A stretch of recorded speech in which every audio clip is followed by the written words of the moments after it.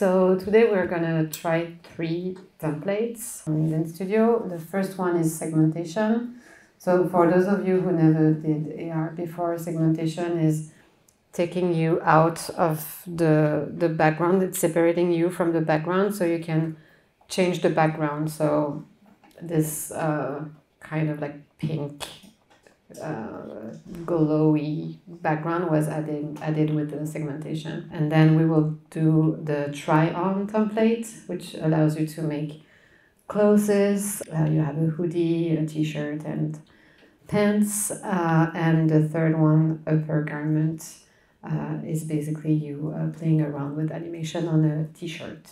So when you're on the homepage of Lens Studio, you need to find the segmentation template and then open it. If at any time anyone is confused, lost, or doesn't understand, please don't be shy and let me know. It's going to be very easy for you, I hope. When you're in the template, you see that you have on the left the segmentation controller that says edit me, and that's something that is common in all of the templates on Lens Studio. You always have the mention edit me thing, so you just click on it and you see that you have on the right side a bunch of options and settings you can play around. If you didn't want to change the heart template, you can also play around with the color, for example, and change the color very, very easily like this, and then play around with the different settings and have it like a more bright or less bright. And then you see here you have an image texture, which is now the heart. And that's what we are going to change now. Depending on what you have, DALL-E or Midjourney, or even like Rumbo, I don't know what kind of AI you choose for working today. You can use anyone. I'm gonna do DALL-E. So let's say I like crystals a lot, so I'm just gonna type rhodochrosite texture. So rhodochrosite is a gemstone. And then, yeah, type whatever you like, what kind of texture you want. Is it like a mountain? Is it like more like me, like a texture like something organic and physical? Is it a drawing, like a cat or a pizza? Like, I know I'm always quoting cats and pizza, but it's always it's a good base. I'm not happy with what I have here. I'm going to go on Discord and try something on Midjourney. So let's say I'm gonna type imagine and then prompt like the same prompt to see what I have. Rhodochrosite texture. Meanwhile, like, is everyone having a good time? Is everyone generating anything? Let me know if there is any problem. So this is like definitely very different from what I had on DALL-E. But still, to use as a background texture, I'm still more happy with what I have on DALL-E, so I'm just going to save this one. Oh yeah, of course, I didn't mention stable diffusion, which is another way of making AI, but it's more like machine learning, and it's a little bit more advanced, I would say.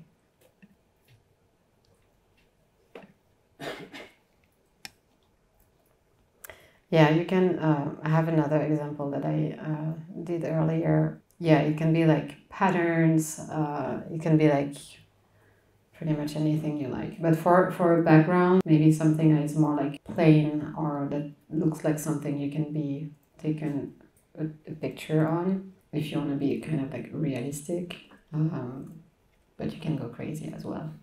So once you have your image, you just like drag and drop the image in the resources of Lens Studio. and your segmentation controller is still open. And then instead of the image texture, you're just going to click on it and select the image that you just dragged and dropped, and click OK. And that's magic. So you can see that it's moving, it's animated. I can say that I don't want this to be scrolling by unticking this. There is the tile density that you can play around. You can ask it for not be tiled, so it's just like your image. All of the templates available are like super easy to play around with the settings, and this is how you get creative, by just like going around the settings. You have also the image blend mode, which is always interesting to play around. So if you want a bit of transparency, or if you want it to be multiply, it's the same language that you have on Photoshop. So yeah, basically this is it, and you made like a lens with a background. That's it. So the segmentation is like very basic and very like, you can also play around with the color as well. Like, don't hesitate to play with all of the settings. So then you go to File and you go to Close to Home. No, I don't want to save this. And then we're gonna try another template. So on the home page, you go to All Templates, and then you scroll down and go to Try On, which should be around here. Oh, there it is. So the Try On template is like this, with the hoodie and the pens. And then you click on it. And on this one, we're gonna be more creative.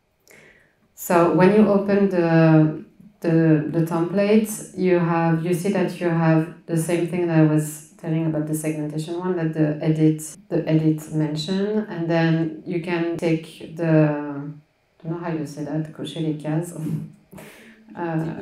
Tick the box. Thank you. And then pick what kind of part of clothes you wanna play around, or if you want everything. There is also a fanny pack, if I remember well. Where is it? It's here. There is a fanny pack, but I want to do the hoodie. Like that's the one I'm gonna pick. Same thing with the segmentation. I'm gonna pick my texture and drag it in the resources panel.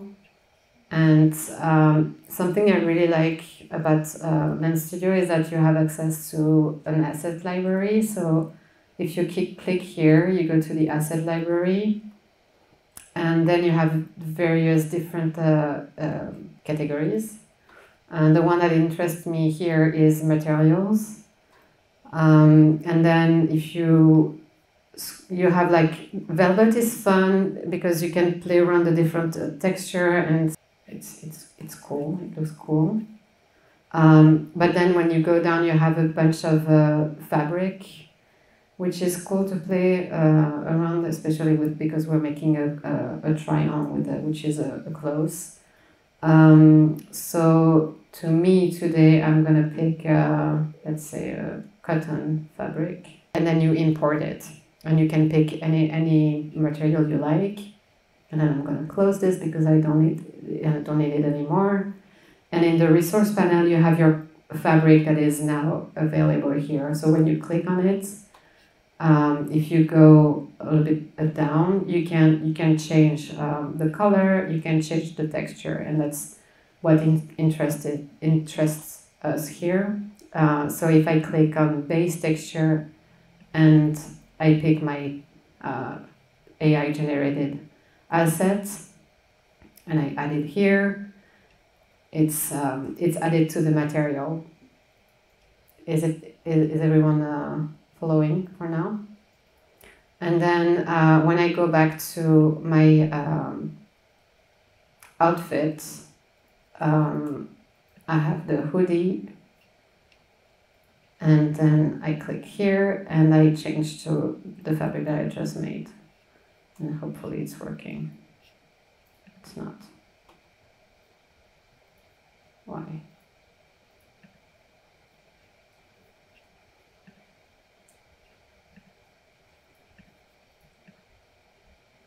Okay.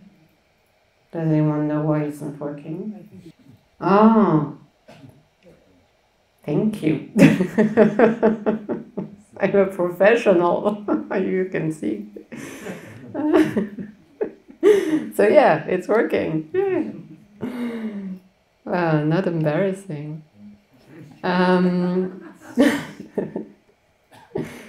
So yeah, I have my hoodie that is working. And then if you want to add more, like if I want to add the pants, for example, I can pick and add like the shorts, let's say, and then add like the cotton fabric as well. But I don't want the hoodie, and the t-shirt is fine. And then the leggings, I don't like the leggings. So now I have like an outfit that was made with like my polka dot texture. I feel like everyone is following more than than I am right now. Okay, so that was the second one. Again, like you can play around with the different fabrics and the different outfits, the rendering. You can scale the size of the texture and then rotate. Like it's again like play around the settings and the colors. It's not right. This is better. Like again, a lot of experimenting. And the last one, so close to home. No, I don't want to save. And then the last one. But again, I encourage you to go around all of the templates and edit everything you find and just like play around with your own graphics. And so the last one is the upper, that's the one. So the upper garment, it's really cool as well. And we're playing around with plain images, but you can also play around with like PNGs and like GIFs as well. That's something I really like in Anne Studio, is that you can import GIFs. And the file size limit is pretty big. What is the size limit again? It's like 8, which is, you can do a lot of things with 8 megabytes. So I'm gonna pick like a model that I can actually see the body. So this is already like a fun template. With a bunch of animations, you can put some words on the t-shirt. You can add like a 3D animated objects. Again, like there's a bunch of stuff you can edit. And as it says, like in Alice in Wonderland, edit me. When you click on here, you can also change the image texture. So you can see here is a cat animated texture. That's the texture we see here. So again, you can add like a GIF if you like. I'm just gonna keep going with this polka dot texture, add it in my resource panel, and then add it instead. And there is still an animation going on, but again, you can play around with the different settings, with the, if you want this to fit, and then again, go to the asset library if you want to change the fabrics. Let's do this one instead.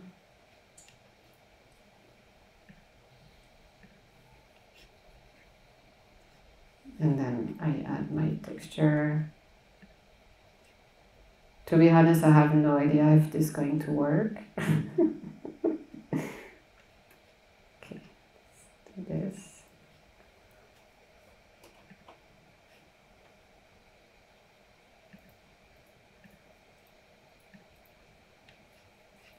Oh yeah, and that's the animation. You can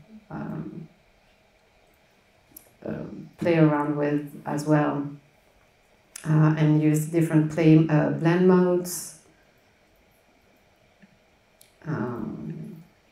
Let's see. So I don't want anything. Okay. So when you select the image, it's the animation that we saw on top, and you can deactivate this. And that's pretty much it for the templates. You can edit that. Like I added the texture, like the plane here, but you can add like it makes sense to add like a GIF or an animation. But yeah, you can pretty much edit everything. And now it's disabled, but if I want also to play around with the alpha and yeah, the blend mode and everything. But we can make a test if you want to. Like, okay, I have a GIF that has nothing to do with, but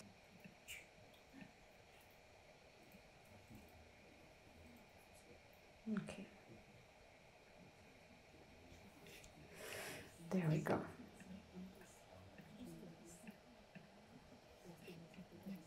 So yeah, I added the GIF here, and if I disable the pattern,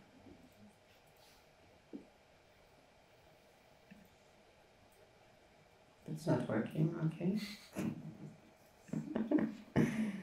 I'm just gonna put it in normal, and then you have your animation that works.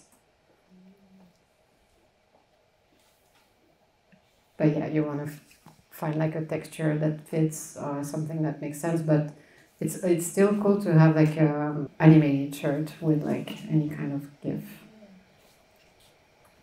And then again, you can play around the different settings. Even this looks cool. Yeah. And then if you want to add text, you can still add text.